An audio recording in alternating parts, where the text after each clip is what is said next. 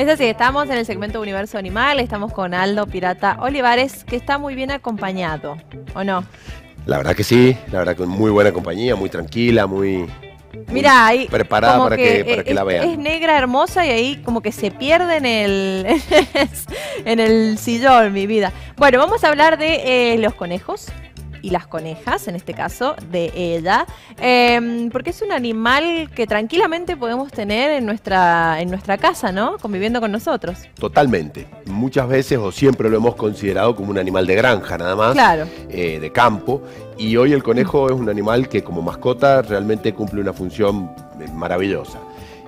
Yo siempre digo que parece un perro más. Vos criás un conejo y parece un perro, te sigue, te busca para que le des comida, son totalmente sociables, se adaptan a una casa, a un departamento, a lo que sea. Por supuesto que hay que tener cuidado con las plantas, con los cables, claro, con una serie de cosas que con un perro no, tal vez cuando es cachorro sí un perro, pero el conejo se adapta perfectamente bien.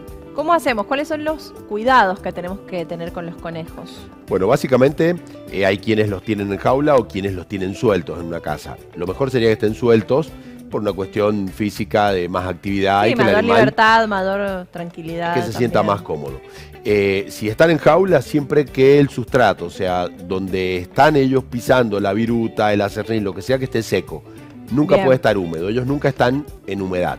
Ese sería el único problema. Eso les podría traer problemas de piel, problemas respiratorios, una serie de enfermedades que se darían a raíz de la humedad del lugar.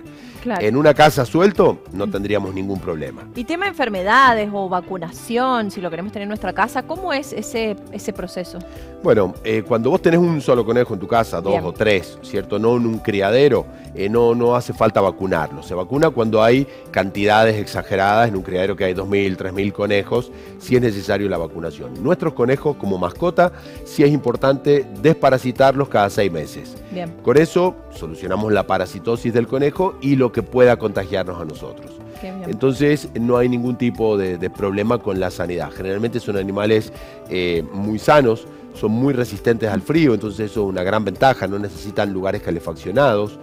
Afuera puede vivir perfectamente. Y adentro hay que tener cuidado con el exceso de temperatura. Y en el verano, que tengan, si vive afuera, sombras, lugares cómodos para buscar en los peores momentos del día, ¿no? De calor. Día. El tema de alimentación, otro gran tema y gran duda. Es muy fácil alimentar un conejo, todo va a ser fácil con los conejos. Me estás convenciendo, te digo. Me parece que ya te la llevas. Viene alimento para conejos, que viene un pellet, un alimento sequito, que les encanta, viene formulado, balanceado para ellos, y con el alimento y agua es suficiente. Con eso se pueden criar perfectamente.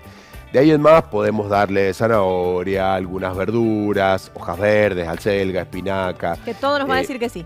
Todo le va a llamar la atención. Hay que tener cuidado con el sobrepeso. Porque un conejo en una casa hace menos actividad, por más que esté suelto, y lo más divertido que tienen es comer, entonces comen todo lo que le des. Y cuidado con las comidas de otros animales. Por ejemplo, si tenés perro, el conejo va a querer comerse la comida del perro, que por supuesto le va a hacer mal. Le va a hacer mal. Pero con el alimento, agua y algunas verduras, andamos perfecto. Otro tema es que siempre se ha dicho mucho cuando defecan. Bueno, ¿cómo hacemos con las necesidades escatológicas de los conejitos? Suelen acostumbrarse a un solo lugar. Hay gente que los tiene y les pone... Eso te iba a preguntar, porque uno por ahí está acostumbrado al gatito que va a las piedritas. ¿Se puede acostumbrar? Se pueden acostumbrar. Normalmente los conejos que viven en jaula hacen su pis y caca en un rincón. Bien. Y tienen en el otro lado la comida, el nido, entonces se acostumbran. En una casa por ahí, como tienen tanto espacio, lo hacen en cualquier lado, pero se pueden acostumbrar. De todos modos, la caca de los conejos es muy deshidratada, son pelotitas muy redonditas, secas, que no ensucian ni dan olor. Entonces es muy fácil levantarlo y barrerlo. Bien. Y el pis de los conejos, ellos tienen un metabolismo hídrico muy distinto al nuestro. Conservan muchísima agua, entonces hacen un pis muy concentrado, muy poquita cantidad.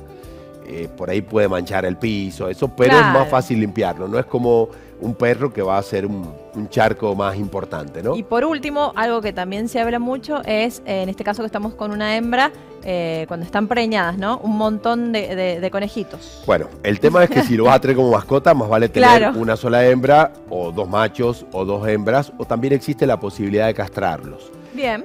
¿Por qué? Porque los conejos se reproducen entre los 6 y 8 meses, ya las hembras son aptas reproductivamente.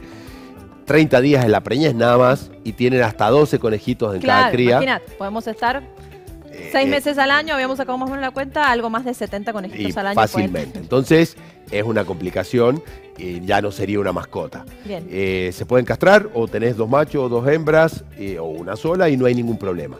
No tienen celo, por ejemplo, como las perras, que pierden sangre, que pueden ensuciar, o sea, no notas absolutamente nada. Digamos. ¿Relación con perros, gatos que podamos tener? Se llevan perfectamente bien, por supuesto que hay que acostumbrarlos. Si vos tenés un perro, llevar un conejito, mostrárselo de a poco hasta que entienda que es una mascota de la casa y no hay ningún problema. Se adaptan perfectamente. Me encantó. Cuidado con los cables, con todas las cosas que poner en alto. Y todo lo que son roedores, y como roedores les llama la atención todo. Entonces muerden cables, muerden sillones, muerden madera. Bueno, pero bueno, hay que entenderlos, hay que estar atentos. Hermosa, muchísimas gracias por la visita. Mira lo que es preciosa. No tiene nombre, hay que ponerle nombre. Y es que yo tengo muchos, Vos tenés entonces muchos. La blanquita o la negrita. Las identificás. Es muy difícil ponerle nombre a todos. Gracias, Pirata. Gracias a ustedes como siempre.